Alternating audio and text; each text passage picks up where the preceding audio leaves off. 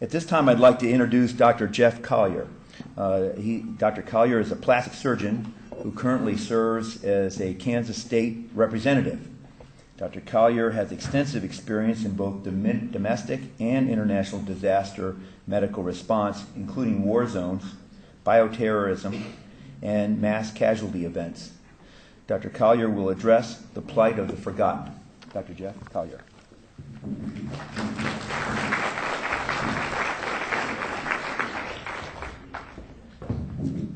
Has everybody had their coffee this morning? We're going to try to keep you awake. But I know you're awake because you're here, and you're here for a reason.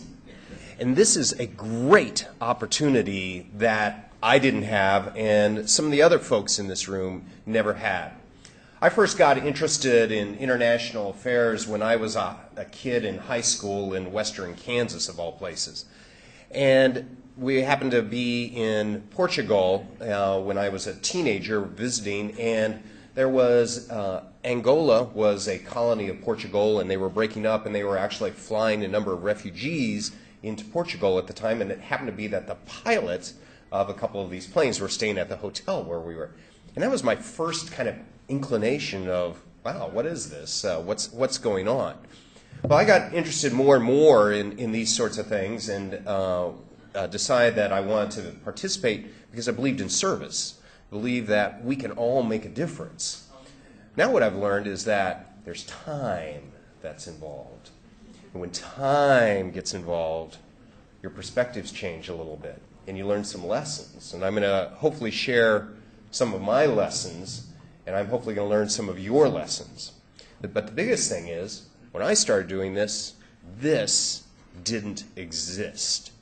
And if you will go and if someday somebody ever really writes the true history of assisting other people in the last 25 years, the revolution that has taken place is unbelievable.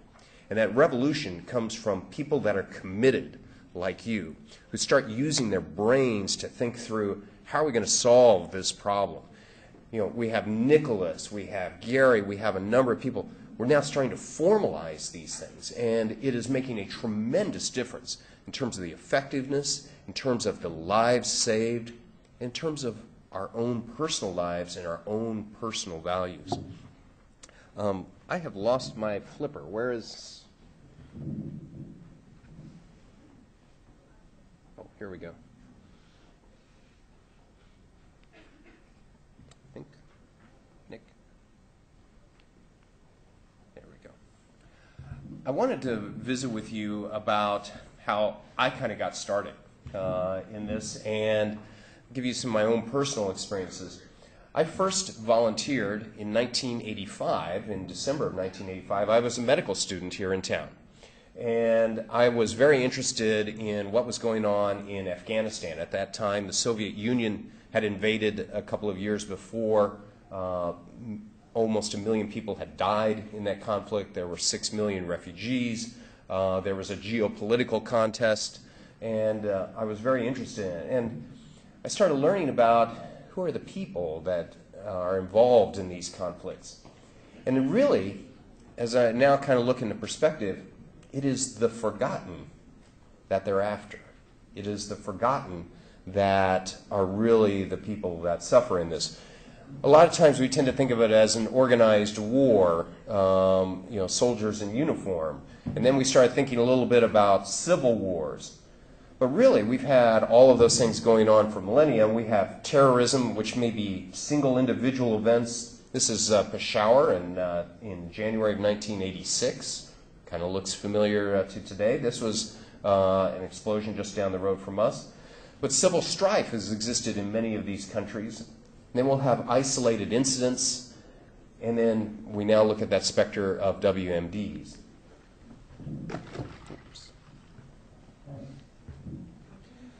Well, I think that this kind of exists in a spectrum. And what we started to really see in the second half of the 20th century is we started to see more of targeting of civilians of the forgotten and using that as the political tool in order to get whatever political means people wanted. In the second half of the 20th century, more than 20 million civilians outside of the declared world wars and the other wars, about 20 million people died. And what happens is there's actually a spectrum that exists. For example, in Rwanda, I was the only surgeon in southern Rwanda in the summer of 1994. And this is one of the roads. And as you drive down the road, you're looking and, it's a normal highway, it looks great. And then you would come up to an area and you would see these clothes and bags just kind of stashed along the side of the road and just dropped hurriedly. And what had happened was the ordinary individuals, we had a war going on. We had a conflict. And what did they do? They picked up their kids and their stuff and they got on the road and they started walking and trying to get out of the country. Well, the Interhamwe showed up, and you know the rest of the story, and you know why those bags are sitting there. But what happens is you will sometimes have these individual, small, isolated incidents. And what they do is they can aggregate. And when they aggregate, that is when you get to genocide. And there is an actual timeline and a continuum that goes on from them. Now, these things have been happening from time immemorial.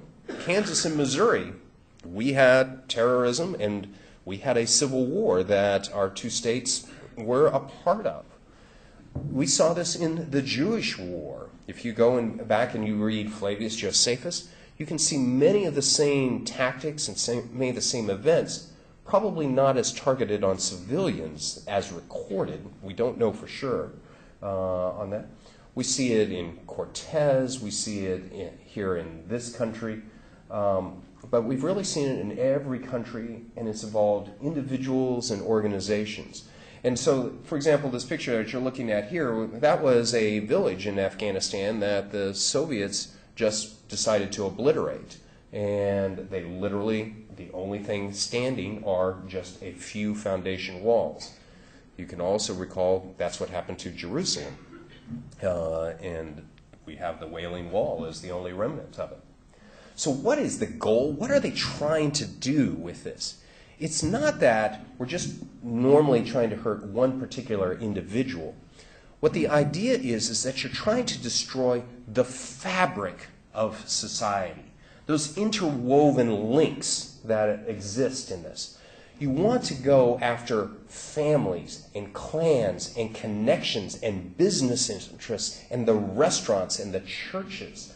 What you're trying to do is change daily life so that you can create this chaos in order to achieve whatever goal this other side is. And then sometimes it just gets completely out of hand and it metastasizes and just keeps growing and growing. And it is this chaos. It is when that chaos exists that you start to see genocide.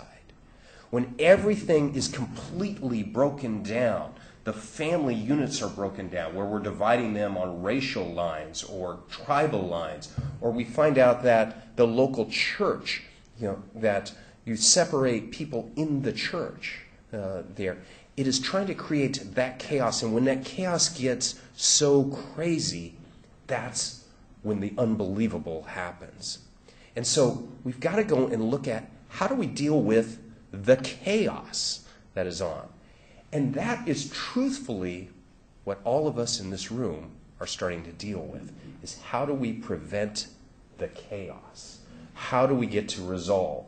In a place, that's a Balkans one, I believe, one of the things that you would do is you will target their families, you will target houses. And so you can drive down a road and various families will just have a couple, howitzer shells or something just dumped in there, just trying to blow up an individual house, send a message, try to create that chaos.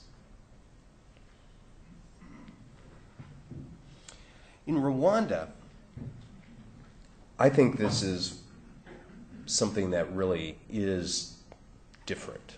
And These are the true dogs of war that she saw. And this is the example of when chaos happens completely. This is a country of about 8 million people. Smaller, it's about the size of the eastern third of Kansas. So it's a very densely packed country. In the space of about 4 or 5 months, we lost almost 1 million people in that time frame. Internally displaced, people that were packing up, were moving over to hills and just trying to get away from it, was 2.5 million people. Another 2.5 million actually made it over the border, and we would call them refugees in that neighboring country. And so if you sit there and you're thinking about this, this is 80% of the population was either killed or moved out of their home in a matter of weeks that this happened. And you would get these horrible things that happened, and fortunately you can't see the detail of this hill, but this is, if you would go and look closer and on down this hill, we had about 1,000 people that had gathered together trying to escape the Interhighway. They went and hid on one side of the hill. They're camping out. And actually, they were camping out, in kind of a big open area. It's on the side of the hill, and you can actually see the pots and pans and everything. And what happened was some of the soldiers came over the top of the hill, forced everyone down to the bottom, and you know the rest of that story. And that's why all the houses were empty and the dogs were fat. What do you do? In Rwanda, those people were forgotten.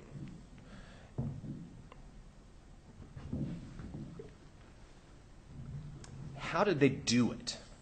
Now, Rwanda was kind of a little bit different. Most of the deaths in any of these conflicts, most of the deaths are actually non-violent deaths. There would be mines that get involved, and mines are something that's set to control where people move. It's not that just supposed to blow you up, it's to make you go in a certain place or stay out of a certain place, and then they can do it there. But what was very interesting in Rwanda is people improvised. We're seeing the IEDs in Afghanistan, but in Rwanda, they used the farm implements that they use every day. You were harvesting matoke, a form of bananas there, and you were using a machete and a hoe. And that's what much of the killing that actually happened was done at very close range in Rwanda. But for the forgotten, we kind of know that story. But the ones who are forgotten are those who get displaced and they lose their food supply, or they lose their basic family unit, which is really the source of their medical care. And so what happens is they get susceptible. And the number one killer in conflicts is not bullets, it's diarrhea. The number one killer in conflicts is diarrhea. And that is because it is these kids that get caught in the middle of it. You get unsafe water, you're moving around, these kids are on the edge already. You get these kids that are displaced in Sudan, and you know what can happen then. They get that, they're more susceptible to pneumonias. The chronic illnesses that may exist underneath suddenly get exasperated there. And then sometimes we see those weapons of convenience. And so when this happens, it has all sorts of social effects too, because they're trying to destroy the fabric of the society. And so you will go and you'll target the health systems. And so this pharmacy here, that's what's left. The looting is actually something that may be a targeting mechanism, or it may be a coping strategy on it, but it starts bringing chaos to folks. And then when you start breaking this up, then you start breaking up governments, and you break up the local economics of a place. You go after the churches, you go after the clans. And so in a place like Rwanda, where everything was wrong, everything fell apart, you could suddenly start to see little pieces of the world come back together again. After we went in to Rwanda, and we had been there a few weeks, you know what that story was. But the most amazing story that you don't know is that after we got there and we were working near this hospital, one day a little shack appeared right by our house. It's on the road. We were probably the safest place around. And in that shack, somebody started selling something. And they had salt, sugar, a little bit of flour, and one pair of size 9 Nikes in there. And from that little shack, you started to see the economy start to come together again. People started returning to their homes. They could get a little bit of salt. It was expensive, but they could start getting things, and they could start trading, and then things would start to come together again. And then, the world would start to fit in. But then you still have that psychological aspect of it. And, we've all kind of heard of PTSD. It's a really sexy topic for us. But the real victims of PTSD are the forgotten. We forget that those families that were there that got displaced, that they may have some form of it. But then it's not only just the forgotten, it's also the responders. It may be you guys, or me, or any of us in this room that can do that. It is the leaders of some of these organizations or some of the governments that are there. And in fact, if you think about how some organizations and perhaps even how some countries behave in the aftermath of a disaster, you can get whole communities and perhaps even a country to behave as if they have PTSD. They can't focus. They can't coordinate and process information. Think about some of the responses to Katrina. Some of those are almost a PTSD type of response for some of the people that were affected in it and for some of the leaders. Think about what happens to the issues that we have to deal with the New York firefighters. They all had PTSD. These are wonderful folks, but we're going to have to deal with them. And so it has all sorts of social effects that may be long-lasting that we don't truly understand their full implications these days. And then who else do we see in these? It's the kids. It's the kids that are forgotten. Now, we like to think we're here to help the kids, and I believe we probably are. But they don't have connections the way some of the others do. They certainly don't have a job, and many of them, they lose their schooling there, so they have no way to socialize or to get into a safe place. Then these kids start losing, whatever access to any sort of medical care there is.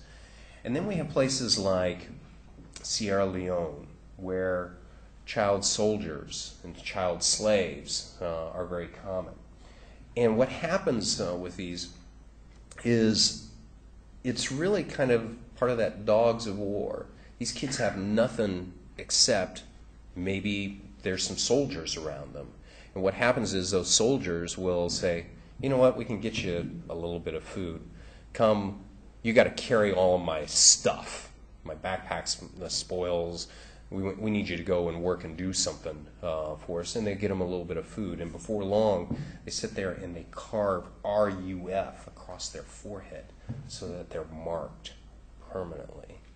They stand for the Revolutionary United Front. And that was a tactic that they used. And you would end up with these kids now are stuck and they're indentured. Now, they can't escape. They've got this billboard on their face. And then what happens with them is they become either a slave or they become cannon fodder. Not a true soldier. They become cannon fodder. You have to go and do this. Or we may even force you to go and attack your own family. Or the family won't accept them because they've got to defend themselves. If they have this kid that has RUF carved around, what are the neighbors going to think? And you know what they would think? They'd be scared out of their mind. And then these children also, are victims. You can try to target them.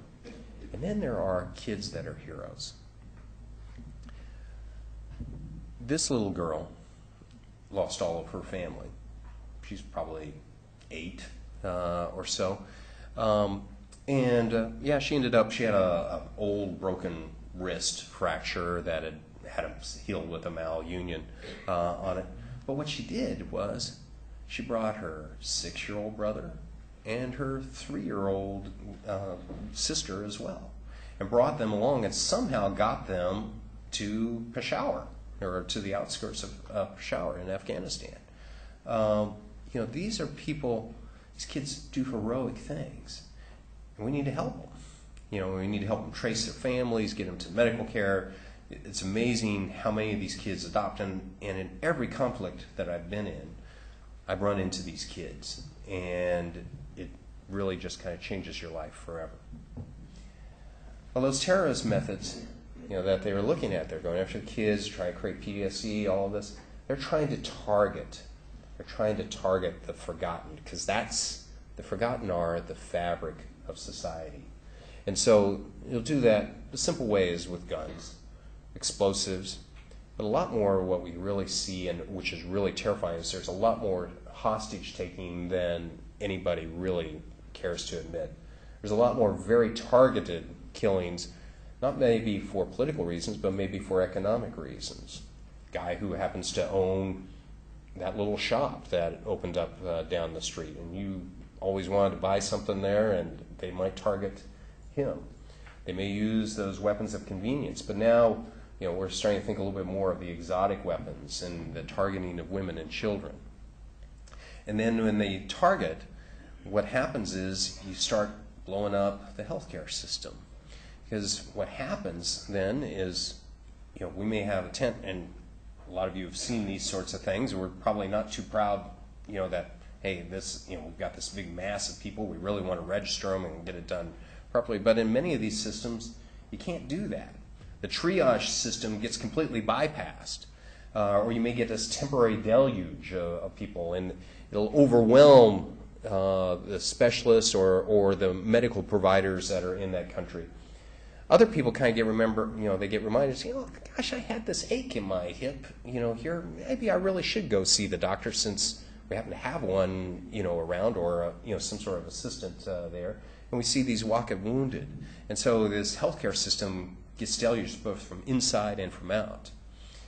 Well, when I've looked at this, I've been starting to look a little bit more at some of the lessons that we can learn on what happens, particularly in a terrorist-related type of incident. The truth is, just like Haiti, it's the search and rescue is the locals that are first. And really that first 48, 72 hours, it's all whatever is there that happens.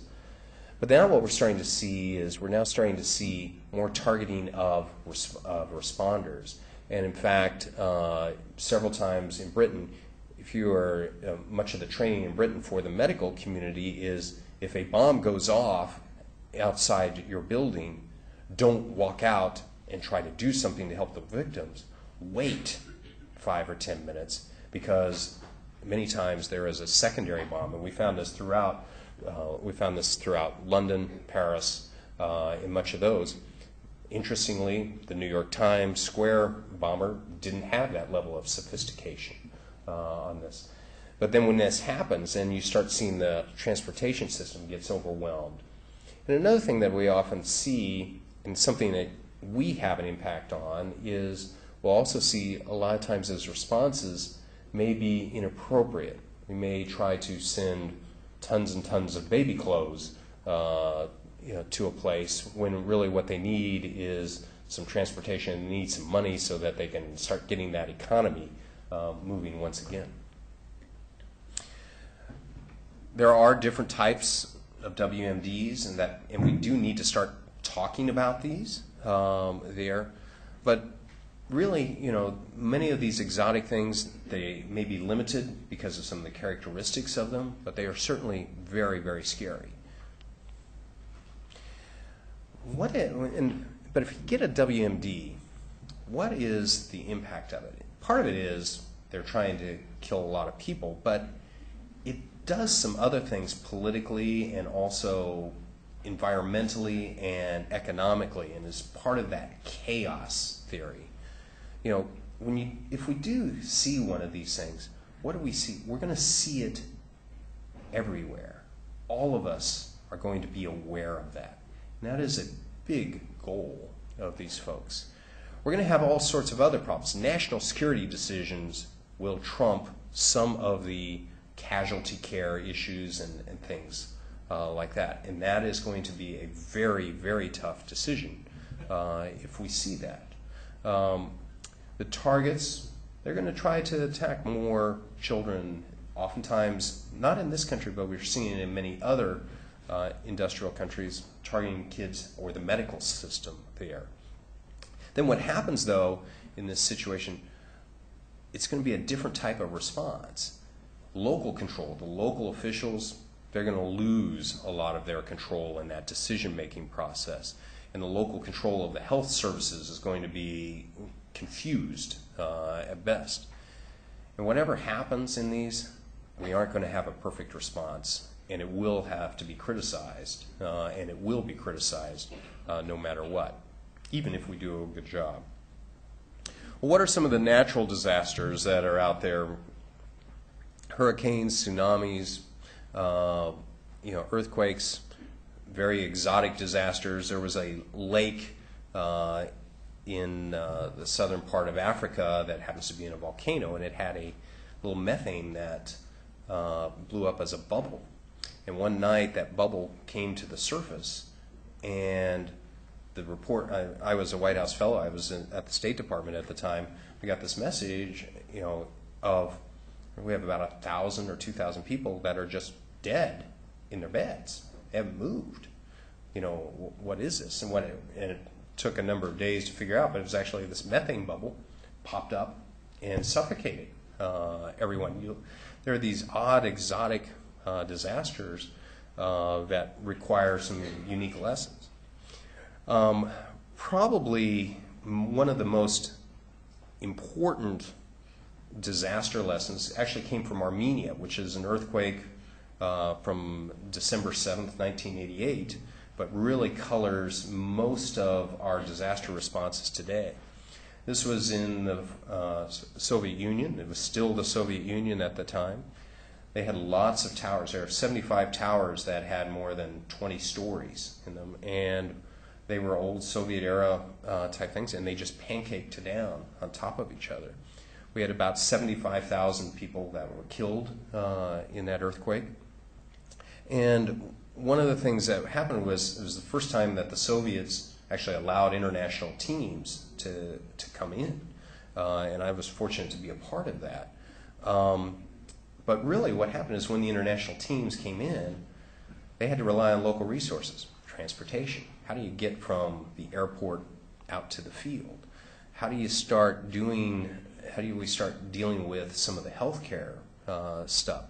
What happens with the PTSD? And it really started to become an issue, and some of the secondary effects. And this was probably one of the places where we saw one of the most inappropriate sets of donations, that would come in of just tons and tons of summer clothes in a place where we had an earthquake, and we had in a matter of a couple of days, we had about 20 inches of snow and about 400,000 people out in the middle of it. And then on top of this, we had a conflict. We had an Armenian-Azerbaijan semi-civil war, civil strife going on, and some of the relief workers got involved in this, and et cetera. But probably the biggest lesson was from a guy named Fred Cooney. And Fred is a hero. Unfortunately, he was murdered in Ingushetia a few years ago. He's the only person who became a MacArthur Fellow posthumously. And what Fred did, I spent a lot of time with him on this particular trip. What we were looking at is one of the first things you often do is you'll distribute plastic sheeting to people. And you can do wonderful things with plastic sheeting. You can cover up a window, you can make a tent out of it, you can wrap it around people and keep them warm. It's wonderful stuff. So we're bringing out all this plastic sheeting, and we noticed what the locals were doing was they were building lean-tos for their cattle. And they weren't putting it on the buildings there, but people were congregating in buildings and stuff, but they were using it on their cattle. And as we're reporting back, back to the State Department, here's what's going on with this. they said, well, we're not going to send any more of that. They're not helping people. But what was happening was we had a local coping strategy, and they knew what was their one asset that they had to get through for the next year. It was their cattle, their livestock there, and if they lost those, everything is lost. And Fred was one of these people that could recognize some of these local ingenuity, and start following them. We've learned about a lot of these disasters, and there was a study about disasters likely to hit the United States, and this was by the National Academy of Sciences. In 2000, they said our most likely disasters are going to be terrorism. We saw that in 2001. A New Orleans flood was number 2. San Andreas earthquake, haven't quite been there. We haven't, and epidemics, specifically a flu epidemic, and we've been close, but not quite there. That's a pretty scary prediction. We also see these discussions of famine as part of the problem of the forgotten and these disasters. And the forgotten in famine are really kind of the big group. And the reason that they're forgotten is because of the economics on this. There's an Indian named Amartya Sen, and he actually went and he looked back in India, and he's looked at a number of other countries about when people were dying in famine, where was the food? And in fact, in many countries, in most countries, there's actually enough food in the region or in the country to actually feed everybody. But the problem is the price of food has gone through the roof, and it becomes an economic phenomena in there. And so one of the things that Fred Cooney did, for example, was in Ethiopia and Eritrea during the Civil War. We had a famine that we were dealing with. But there was actually enough food over on the Eritrean side that you could feed over onto the Ethiopian side. And literally, rather than sending people, what you had to do is just go and buy the food and move it across, there. And then one of the things that you could do, though, is you could actually even manipulate the price of food a little bit so that you can make it more affordable for people, so that when they lose their reserves or anything, they can deal with it. They can have a coping strategy. And so when you face some of these sorts of phenomena, people do things. And let's kind of look back in our recent history here in the United States in the last year. We're all a lot poorer than we were 5 years ago. And everybody has there are all sorts of little coping strategies. Prices have gone up on some things. We've raised taxes on some things. We've cut a bunch of programs. We're coping.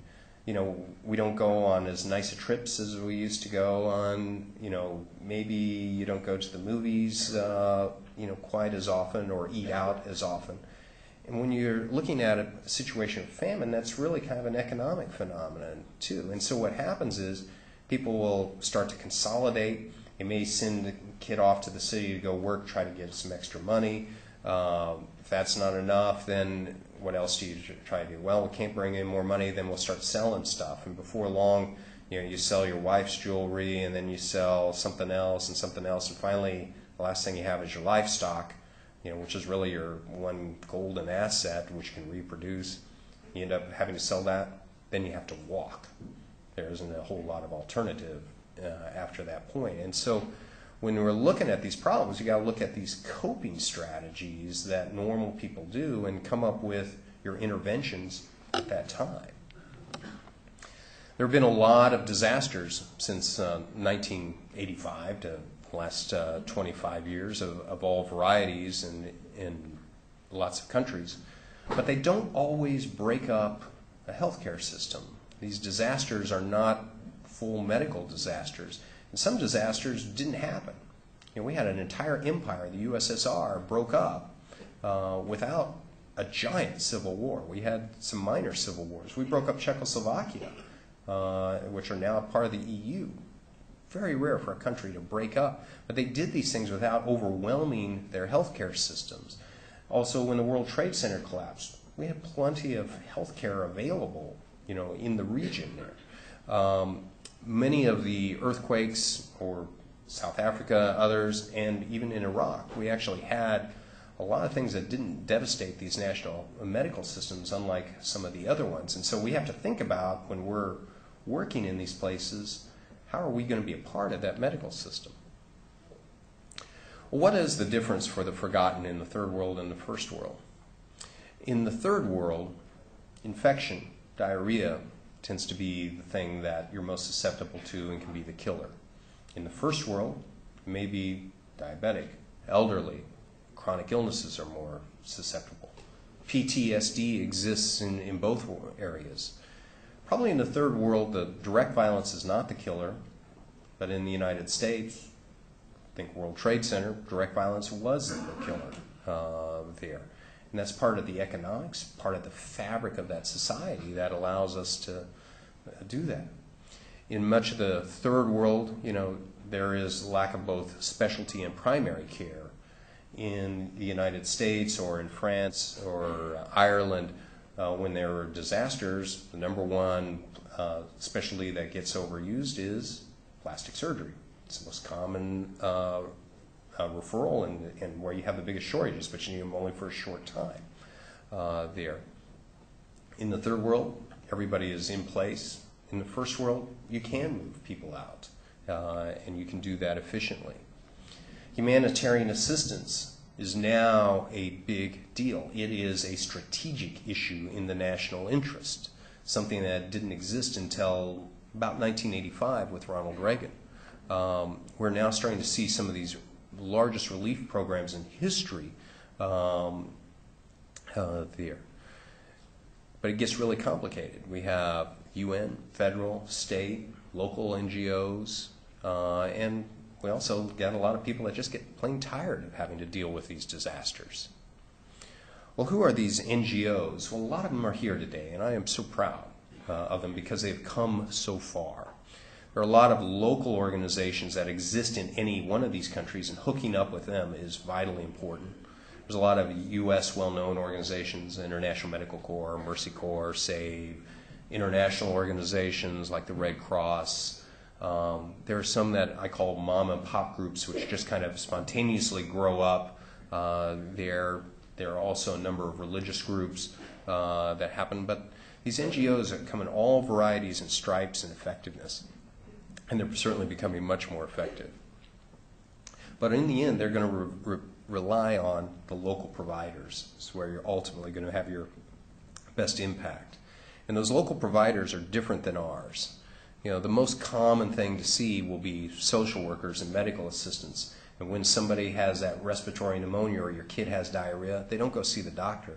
They go to the pharmacy store down there, and it's a pharmacy assistant that actually gives them the ORS for their kids' diarrhea, or maybe gives them clindamycin for their pneumonia.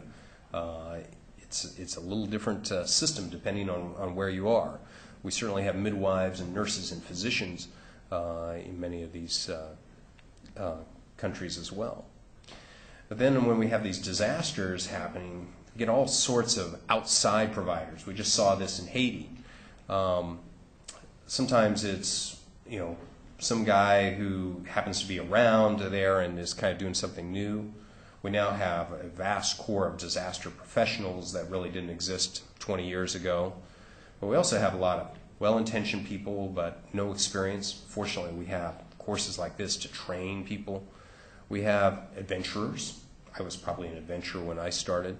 You have people that may have resources. They can donate. They have money. They want to do something.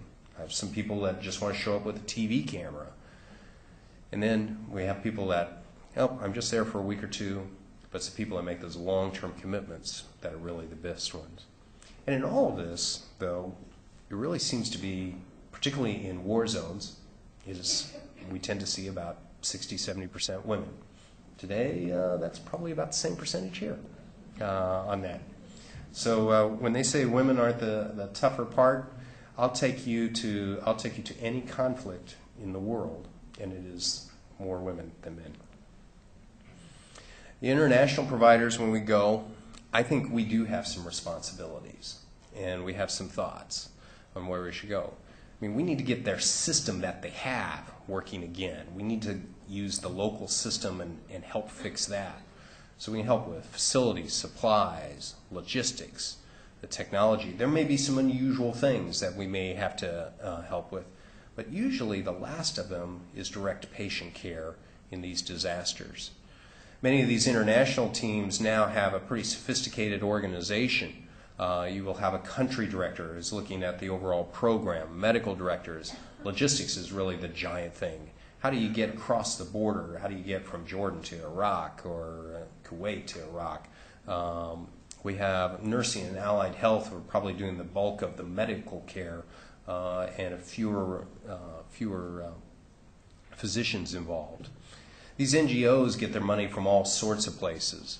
We have the Agency for International Development and the Office of Foreign Disaster Assistance, Refugee Assistance, their UN organizations, EU. There's oftentimes the contributions that really power the smaller organizations. But many of these organizations don't have any ready cash. So when you're starting up in Haiti, they may not have money to actually go and get the first team there. And so there's going to have to be some sort of investment that's there. And then once they're there, they may end up with contracting for specific projects with AID. And in the end, 2 years later, there's going to be an auditor that trails them. And you've got to think about that on your very first day that you enter into a country.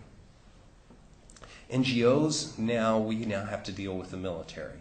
And we have to deal with them more and more. Many times, the contracts that you might have with the EU or something, they'll say you cannot participate in or ride in a military vehicle. Sometimes there's outright antagonism between the NGOs and the military. But now we're starting to see more and more respect and at least some working that goes on. But there is a necessity. You've got to share. They have to know where you are. There's security issues. You are a target now. Transportation and communications are controlled by militaries, and so they do know where you are, and you're going to have to deal with them. And then there's this other thing, since people are people, interaction happens. People intermingle, relationships form. People get married even in these things. But the military also is one of the few places where you can get truly accurate maps of what's going on. And that military and the NGOs need to talk to each other and tell, the military may not understand that, hey, I'm working in this village and we can provide some food there. They think you can do everything, we'll forget about you, and no, you need transportation or comms or something else there. And so meeting these expectations, we've got to interact. Now we're in a world where neutrality doesn't exist. I was in Iraq during the invasion. There were 3 organizations that were actively in Iraq during the initial hostilities. 2 of our 3 organizations that were there had people kidnapped or killed. We all know some of the stories of NGO that have had somebody killed or kidnapped. And they're not happening just in conflict zones. We're starting to see them in smaller civil strife areas and elsewhere. The military has to deal with it too, because they may have to rescue you on that. Or we have the media issues that suddenly explode. But these are very bad realities. That's actually a sniper's very top there who would shoot over this berm at us there. We now have that specter and the concern of WMDs, and in a place, if they really do exist in a place, what would you do with your NGO? If there really was smallpox there. What if there is a mass casualty situation and there are soldiers that are involved? Would your NGO treat American soldiers? The American soldiers would certainly treat you on that. Could they transport these patients? I mean, these are all really difficult questions for NGOs. These teams also face not only these military questions, but their problems. Okay, logistics is always lagging in these countries. You lack cash. Security is always a problem. Language is usually a problem. What is the technology? What's going on locally there? You're going to have to go and assess that disaster. And what I want is I want your most experienced top flight person who has done everything making that assessment. I want them assessing first. I want them triaging second. And finally treating patients third. We've got to figure out what's going on in those first couple of days. But you can do that pretty quickly. There's a rapid assessment. We can post that information. There are now whole systems that are evolving on this there. And then when you're doing that, you're going to look at those coping strategies, just what we were talking about with Fred Cuny. And those coping strategies may be a little bit different than what the local disaster managers have. And then you'll go and you'll look at that coping strategy and you'll see these kids out here and you'll deal with it and say, ooh, why does that scare the living daylights out of me? And that's because I have that young man grabbing a bucket of water out of that pool, but it's also the local swimming hole. And I know what he's going to do with that water. He's going to drink it. And that's his coping strategy. And then, so now what do we have to do? Do we have to control the swimming hole? Do we have to control the water? Or do we have to put somebody there with a bucket that has chlorine, and he can put a little dollop of a chlorine pellet or something in it as it comes through? You can go places of like Baghdad, and you see these windstorms that come across, and you'll get confused. You'll get lost in them. Even though you have all these oil fires, you have to rely on Garmin from Olathe to get you around there. But in many of these countries like Iraq, all of the maps were wrong. They were off by about 2 miles. And so when you're using your Garmin, you're actually driving in the middle of the desert and you see the highway over about 2 miles there. But it was intentionally so. Actually, the GPS system was set up that way, and the military knew what all the codes were. And then everything is going to go wrong, even like the slide goes wrong. This is, one of our very first days going into Iraq. I mean, we weren't even 20 miles in, and we already have a flat tire. And then you got to go and you dig it out there. And then you'll get this surprise, and conflict can erupt anywhere, without any warning. And it may not be good guys and bad guys. It may just be bad guys versus bad guys. But then in the end, when you get there, you're there for the forgotten. And they're all forgotten except by the dogs on board. And it's these vulnerable kids while you're there. You got to keep safe, and you got to be professional on it. And I have a whole talk about how to keep safe in that, but what I tell you is don't do this unless you've done it. Don't do it unless you've done it. You got to have real professionals, because this world is extremely dangerous in there. It's also very rewarding. When was the last time you saved 100 lives in a day? But then you may also have those bullet holes over your head there as well.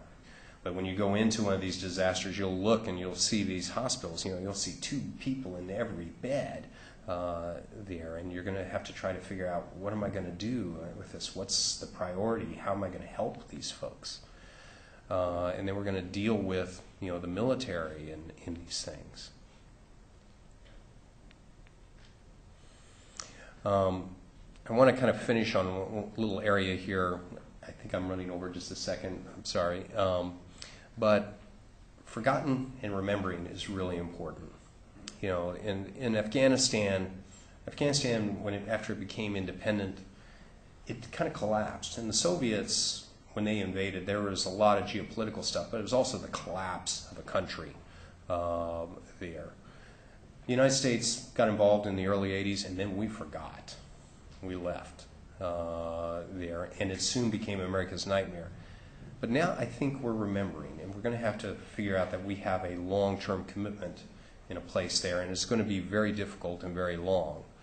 And it's because it's a very difficult country, and not only is it mountainous, but it's a place about the size of Texas, a little smaller, has 25 million people. But if you think about those 25 million people, the average age right now is 47, okay? There is less than 10% of the population that was born before there was a civil war in that country. And so think about PTSD, think about all the coping strategies, think of all this stuff. It's an entirely different problem, an incredible one. These Afghans, we have Pashto and Hazara. We have to deal with the Taliban and various clan leaders, and we have to, understand that, Islam and modernity, as my friend Olivier Waugh in Paris used to say, Islam and modernity are compatible, and they're incompatible. And how do we deal with that? And dealing with not just Taliban, and it's not one great monolithic Muslim religion. It has lots of different strands and subtleties of any great culture there. We have very limited facilities in these places, and then we are also now getting some of the most modern facilities are developing there. Many times we have to go and create medics, and many of the medics that we were creating in the late 1980s are now the retiring doctors of today there. But in the end, what we're trying to do is we're trying to get from chaos to order. And these NGOs, our organizations, are a big part of restoring that order. So how do you do it? You paint the walls. When I went to Rwanda, we ended up at a hospital in a place called Kabungo, and this was really the worst of the worst. And there was a hospital there, and it had a couple of rooms, actually about the size of this room here, from on forward here. And there were probably about 200 or so people that were kind of crowded in, and this is where they were sleeping at night, because you could hear what was going on outside. And when you go and you do this, I mean, everybody is so stressed and they're so fearful, and some of them are sick and they're the walking wounded, but they're there and they've lost everything. They've lost control. So what do you do? What do you do with genocide? You paint the walls. And you look at me and you say, Jeff, you are crazy. No. One of the very first things you did is you actually give somebody a bucket of paint. And you do that Tom Sawyer thing. You actually have to do a little bit of the painting yourself. And then what we would see is we would see people starting to take control of their lives. We actually got that room to paint the walls. And before long, you could start seeing people not crowding in so much at night. And then you start seeing the development of things going on out there. We could actually get real health care started there. You saw that little shack open up outside of our office there, and you start seeing people come back. And then at night, the gunshots would get quiet, and you could sleep. That's what you do. You're taking control and getting rid of the chaos. And so when you're thinking about the forgotten, when you're thinking about how to help them, it is how do they take control of their future? Because we should never forget. Thank you very much.